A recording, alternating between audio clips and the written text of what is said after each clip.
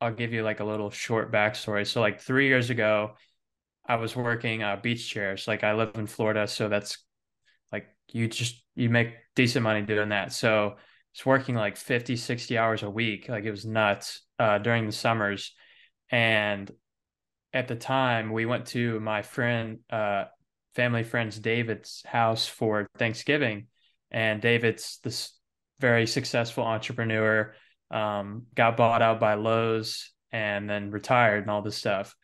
I was talking to him. I was like, David, this is like miserable. Like I can't imagine doing this for the rest of my life, like working like, 40, 50 hours a week. It's just like exhausting. And especially for someone else, like I'm not building like a legacy for myself. I'm not building a name for myself. I'm just helping somebody else make more money at the end of the day. Um, and so he really taught me kind of what he learned and the power of investing. And that's kind of where I dived into. And it's been great ever since. I haven't really looked back. I've just trying to been better myself in every aspect I can, whether it's fitness, my businesses, my uh, relationships with others, knowledge. So yeah.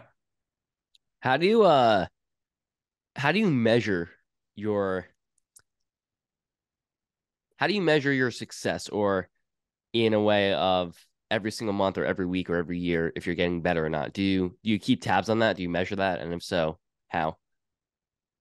Yeah, I definitely get asked this a lot, but I more look at it. I don't look at anything past 2 years, like in the future, because it's you just never know what's going to happen. And I pretty much at the end of uh, every month, I kind of do like a reflection of what I was doing and where I was putting my time, because that's the biggest thing. Like time, I don't like money's whatever. Like I can Mhm. always get money, but time for me is the most valuable thing.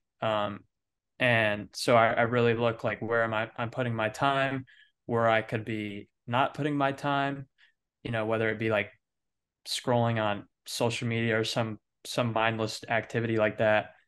Um, and that's kind of how I look at it.